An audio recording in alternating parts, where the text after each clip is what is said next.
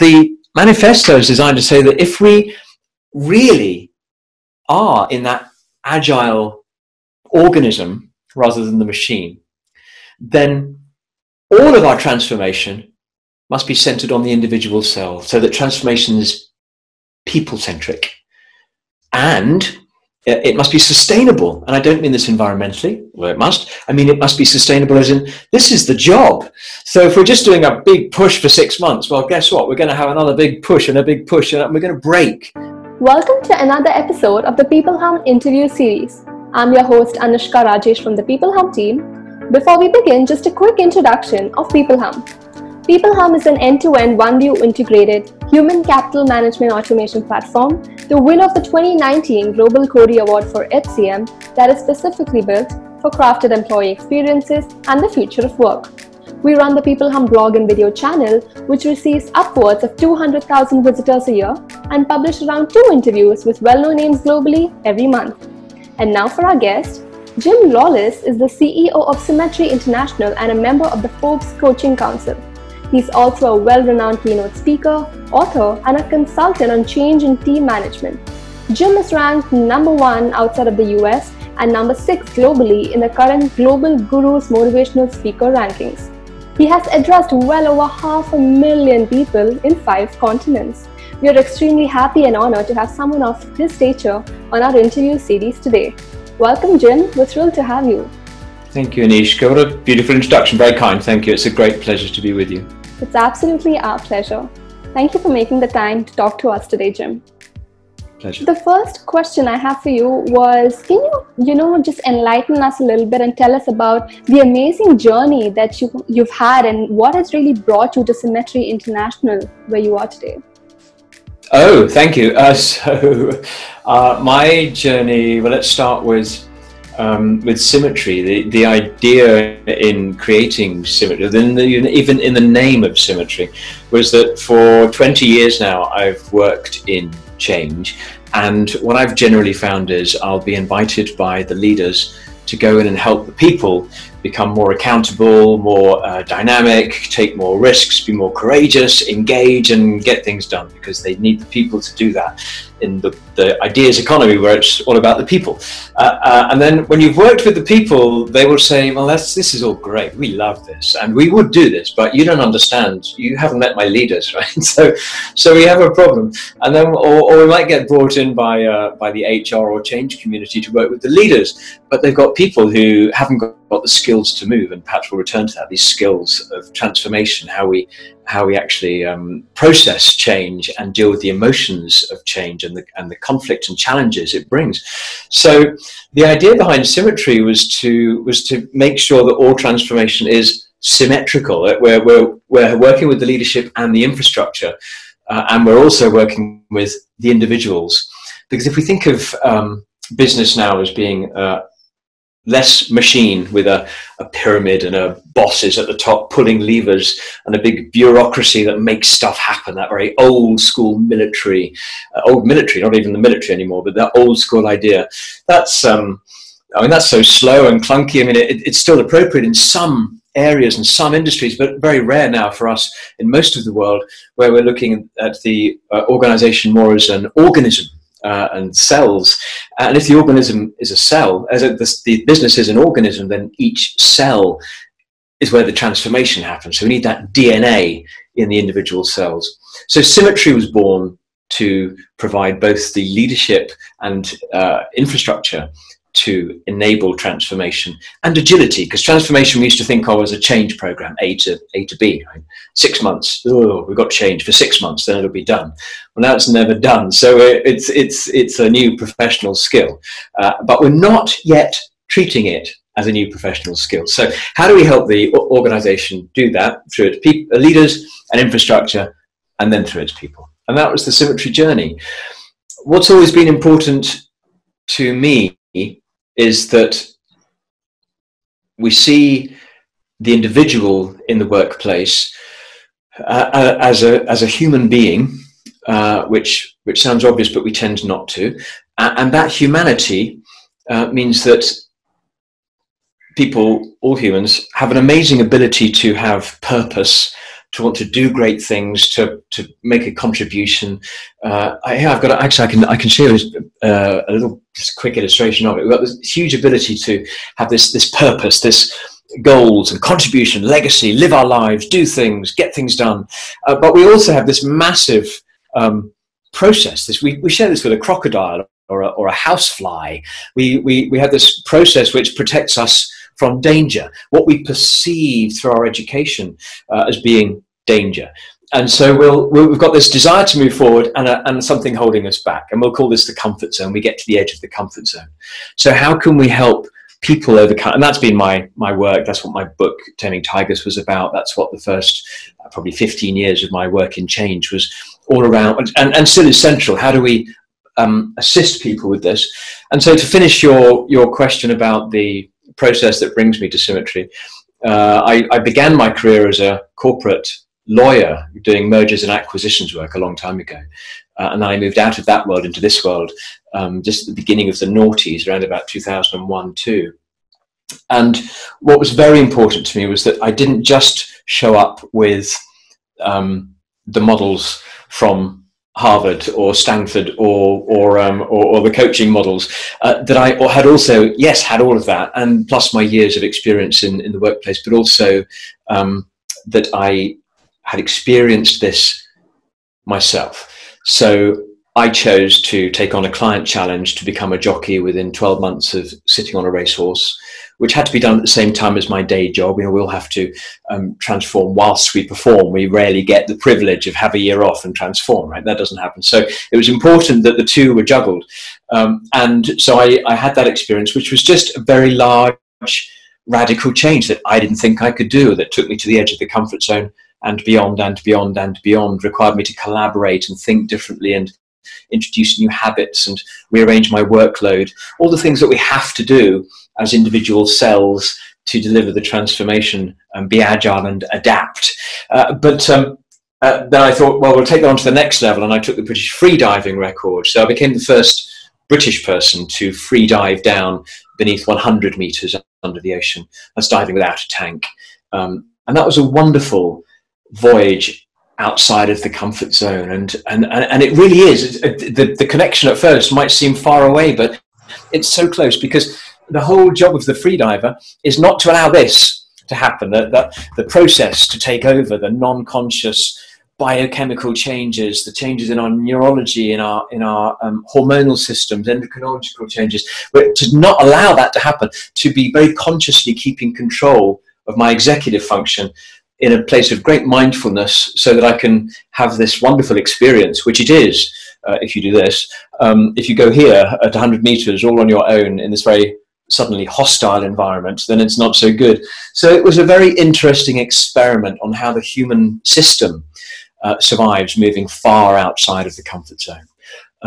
There are many other chapters in the story, and many wonderful people who've supported me, and many great organizations who've taught me as much as I hope I've given them. So there's a longer, bigger story with many other characters, but I'll end there for now. That's great. That's one roller coaster journey you've had. And congratulations on the success of your book.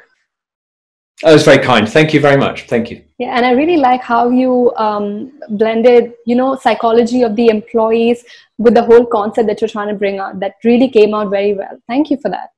Oh, it's a great pleasure. I'm glad it came through. Yeah.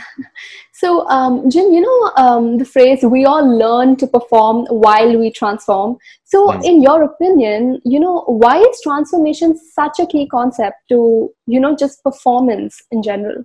Well, I think they're a key concept to each other, aren't they? But to take it your way around, and a good way around, why is transforming so important to performing? Anybody with any interest in performance is dynamic. They are moving. They're not static.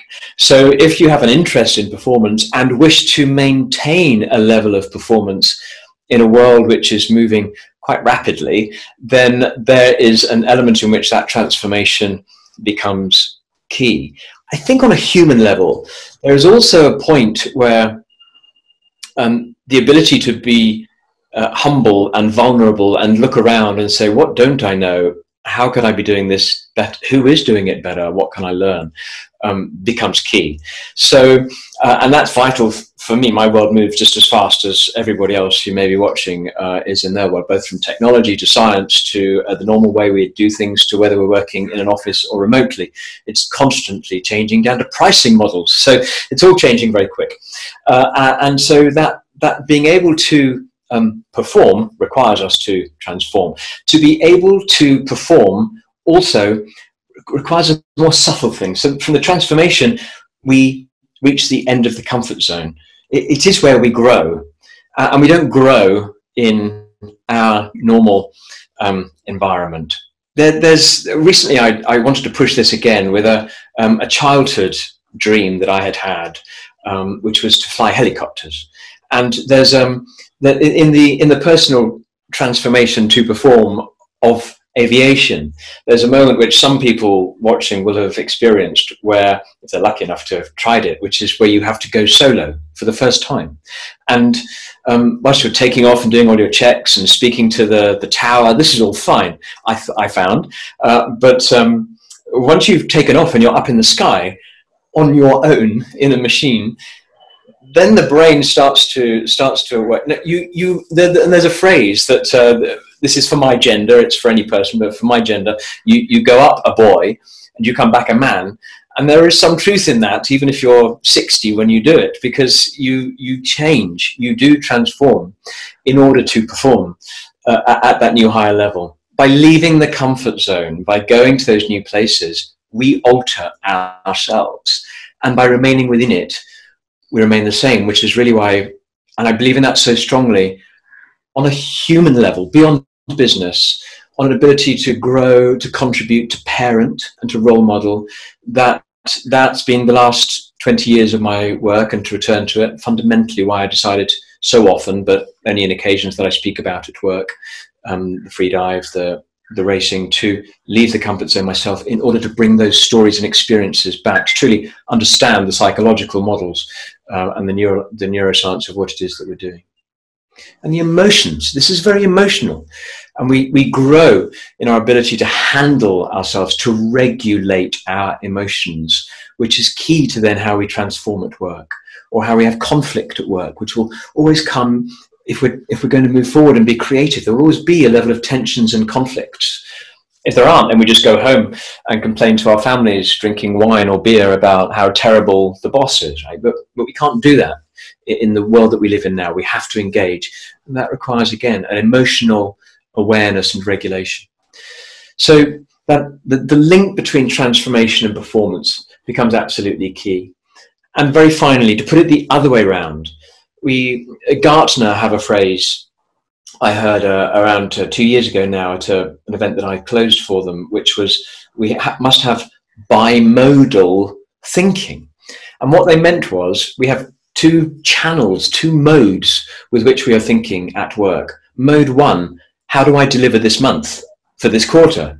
Because whatever role we're in, we've got a deadline for this month, we've got a deadline for this quarter. But the other mode is, how do I deliver what I need to be delivering in a year's time? It could be a year is even too far at the moment. We have to be looking at 9 months, 6 months. Everything's been brought forward as far as we can see. We're maneuvering through fog. But we do know certain things are going to be required for that 6 month, 1 year, hence into the future.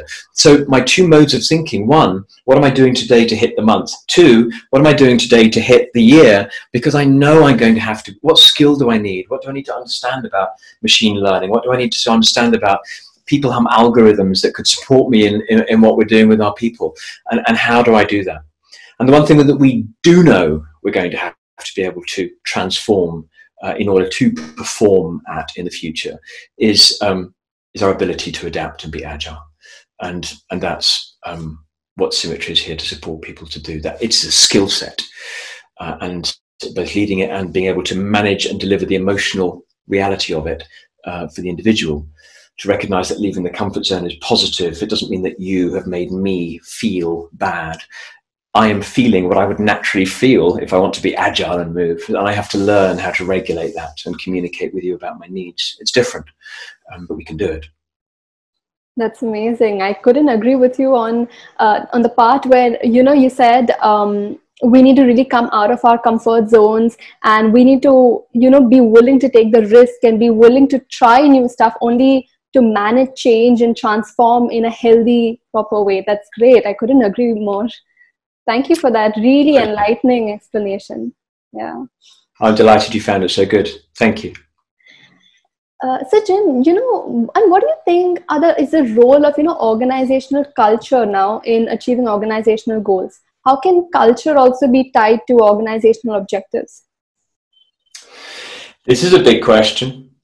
So firstly, I think we need to decide what we mean by culture, because this has been a buzz word, as well as a very important business tool and concept, a buzzword for maybe a decade plus. So I think we could take many definitions. Let's settle, just for the purposes of the conversation, on how we do things, even when the boss isn't watching, or even when nobody's watching. So it's really the culture. It's not just how I behave when I'm under surveillance or in public. It's what I choose to do, how I choose to conduct it.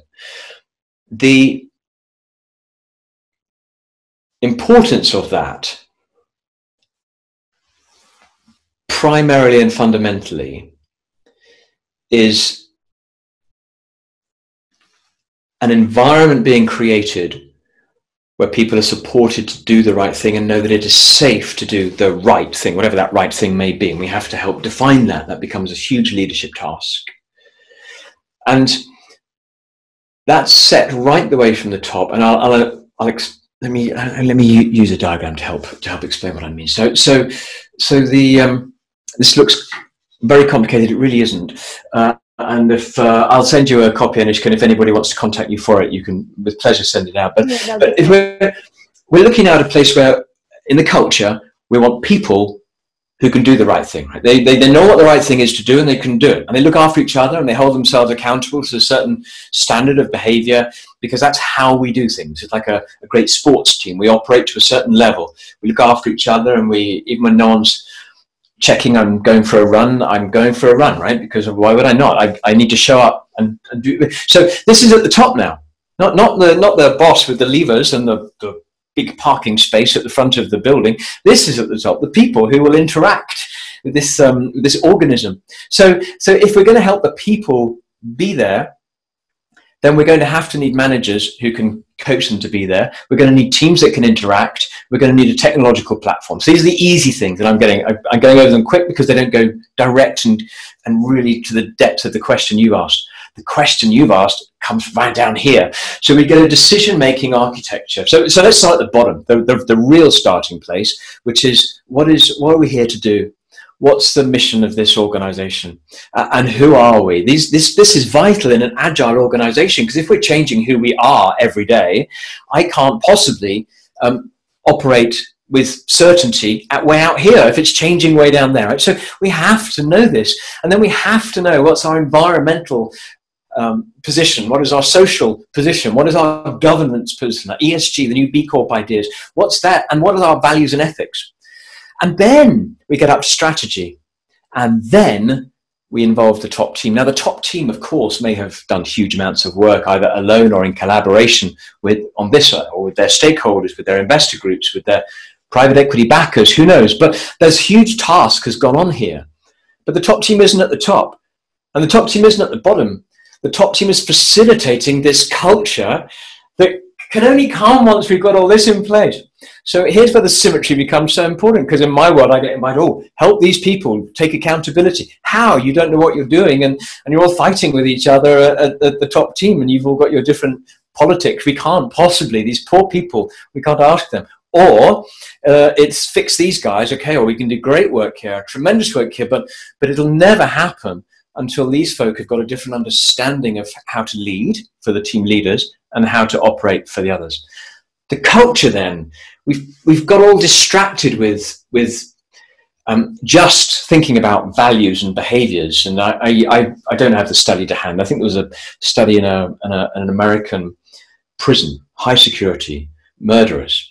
And they got them all together, very violent people, and asked them what values they would like, what culture they would like in their area of the prison, and they all came back with trustworthy, integrity, honesty, respect for each other. I mean, it's what humans say they want, right? How we deliver that is very testing. And around their environment, am I rewarded for honesty, or do I feed my family better if I play a game of cards with everybody? So the culture comes from here, and then this decision-making architecture. And this is critical to culture, not a poster on the wall. We can't ask these people to do things, take decisions, have integrity, take ownership of a situation, and take decisions in the moment, dynamically, in real time, to serve the customer or each other, if they haven't got any permission. So when we do this work, what we find is everybody, when it's done well, when we have the leaders in the room as well, what we find is at the end of the day, because this work is never classroom based, it's always we're always teaching the skills of change by planning what we would need to do to deliver the strategy. Now, what is a really big, bold goal that you would love to own, be accountable for delivering, that delivers the strategy? And people love this. They get really engaged. They got purpose. They've been invited to go a step further, and they've been challenged, and it works for us as human beings. They love it. And then we work on what is the things that would stop you, and they list them all down. And some of it's themselves, some of it's the organization. And then we ask them to fix it. And what we have is a queue to speak to the senior people in the room. And everybody has one question: may I? Is it okay if? It's just permission. Very rarely does it need budget or training or resources. It's just permission. If I do this, I'd have to ask you to do that. But you wouldn't, would you? Yeah. Really? And suddenly we get these really authentic, engaged conversations, because this has all been put in a natural human alignment where it can work. Culture. Absolutely vital. It's not a pretty poster. It's not a sales campaign. That's in there. The communication is vital. My decision-making architecture, what you have permission. You know, there's a store, I don't know if you have it in Mumbai, called Primark. It's a fashion retailer. Okay, so and it's low cost, so everybody can go there. They, in their stores, have the stock decisions, what is held in the store from all their different possibilities. What is put in one store is decided by the store manager. Now, they've got access to AI, they've got access to data, they've got access to support, but they decide. The same man or woman who does the lunch times for all the staff and turns off the alarm in the shop in the morning decides what's stocked. Now, they can do that because they've been given huge amounts of permission, huge amounts of data, critical that this feedback's going to and fro. And then, of course, we can now, even as the various different platforms in the organizations become more advanced, we can now understand who feels that they have certainty, who feels that they have permission, who does not feel. We can embed those questions into pulse surveys so that we can begin to see how we're doing in giving permission. And we can begin to see which managers are truly working as team coaches and who are still working more as supervisors, and we can support them, help them, change them, so that they can move on, because we can see the hotspots appear in the data. The data becomes important too, so we can help grow the culture. It's a long answer, but it's a huge topic, and hopefully that's a slightly different perspective on it. Absolutely, it's such a fresh perspective. So you're saying the culture needs to be aligned with the employees' goals, and even on a micro level, that will ultimately lead to a macro level enhancement of the organization. Yes, yes. There's another phrase I'll throw in to I think we're in the same place, which is that culture has to be contextual. So we've brought up culture as in what would be nice. What would be nice is very important. We want people to be happy and relaxed, and of course, what is not nice and good is wonderful. But it's not enough. So it needs, and it's not enough for me if I'm going to believe that my job is safe as well. I have to know we're moving forward. So the culture, when you make the culture contextual, we will be sustainable. We will deliver X, Y, and Z to the communities that we serve. I don't mean by voluntary work. I mean by the product, by the medicine we produce, or the doctors that we provide, or whatever it may be that we do.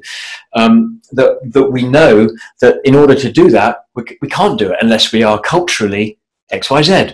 And so sports teams, they tend to have strong cultures because they have to win and they know what the context is. And so that's why when I say earlier, you know, even when my teammates aren't watching, I go and keep my fitness, because I've got to show up on the field. We've got to win together. So that culture is contextual. And where I think we've gone wrong is thinking of culture as merely branding or experience. It's part of both, but it has to be contextual. That means we have to know why we're doing it, what our morality is around it, what our strategy is to deliver it, that our top team are aligned in delivering it, and that we have an architecture within which we can operate and take decisions. That's amazing. I love the examples that you give. It's just so easier to relate with the concept that you're trying to give our audience. So that's great, Jim. Thank you. I'm glad it works for you. Yeah. So do you also think, you know, companies can serve as role models for individuals or leaders? And if you do, so how does that take place? How can they actually be role models? Yes, but I'm going to, if it's okay with you, just modify it slightly from a company to a community. So I think a company can, yes, absolutely, but let's not think of that as, you know, the brand Apple. Let's think of that as the men and women who globally, including their partners and suppliers and all the people who add to that innovation around the world. Let's think of that as can that, and what is being achieved by that community and what they're delivering out into wider society. Can that be inspiring? And the answer to that, you know, has to be a resounding yes. And again, I mentioned earlier the B Corp, a very new idea, but watching people now aspire to a new level of accreditation, which takes into account our position on environment, society, and our governance, as well as then taking into account our employee experience, which we've looked at that now for a while, an employee brand, and put that central. We've looked at investors in people in the United Kingdom. We have an accreditation called Investors in People, which has been highly prized as a big achievement that people are delighted to have reached, because it means they're looking after the well-being and the future well-being of their people very well. So I think we're changing how that inspiration comes across. I risk going into the mainstream conversation in a way that is not helpful when I say that as the different belief systems of younger people coming into the workforce touches the traditional industrial age model of profit for stakeholders and requires stakeholders and the organization, because the young people are both consumers and employees, and we need both to reconsider their position. I think that's and the environmental urgency. It was not just, I'm older, I'm Generation X, but I have two young daughters, and they are the center of my universe, and so I'm not lazy about the environment, right? May the consequences for me personally may be limited of what happens in 50 years' time. The consequences for them and their children is unbelievable. So I think we must remember that all generations are human and have a stake, but we are seeing a change being driven. Perhaps we would accept just working for the boss in a way that some people aren't now. And so as a result of that, there are changes being driven throughout the organization. If I were to take one example, though, which I guess is underlining your question there, there are many that I could take, and some are less well known that I would use in this environment. But just for one very quickly, because it's a shorthand, is Netflix. Their devolution of decision making around the world, the local content production, extraordinary. Their forward thinking and willingness to, in the words of the team at Innersight, to have dual transformation, to be looking at how we transform the industry in 10 years and then be delivering that today, whilst also delivering our model today, our current model. So taking those steps, transforming the market today whilst fundamentally shifting the paradigm is extraordinary. And Patty McCord, who is one of my heroes in our field, who was HR director there in the early days. She's moved on now to other things. And she's written about this in her book as well. But the Netflix culture deck, the original culture deck, was totally contextual. It's like, if we're going to trust people and tell people they're trusted and autonomous and accountable and can make decisions and they're adults, and we want them here as contributing adults, why do we have to ask them to sign off to get on an aeroplane to go and talk to somebody? Why would we do this? And we have an environmental policy around when you can fly. That's a separate conversation. And we all know, especially now, that we can Zoom. But why would we stop somebody taking the decision, who we trust as an adult, to spend $300 on a flight to go and... So the expenses policy, as many people now will know, became act in Netflix best interests. Boom. I just think that was such a... I mean, I was so shocked. I'd never read anything like that when I first saw it, I know, a decade ago. Just extraordinary to read that. Wow, how could anybody say that? It really challenged my thinking. So there are areas of this culture that must be contextual, and where we can admire what communities have done to shape themselves as communities. And huge work. There's a case study available on my website, Symmetry International, of the work we did with, we had a small part, the leader of Northern Rock. Now, Northern Rock was a bank which has since been bought and renamed, but in 2007, there was a run on the bank in the crisis, and it was insolvent. And so the British government bailed it out and put a new gentleman in to run it called Gary Hoffman, who was required to bring it back to profitability and back into private ownership. And this was a huge task, which was delivered. And he talks in the case study about the work we did together, about how we changed.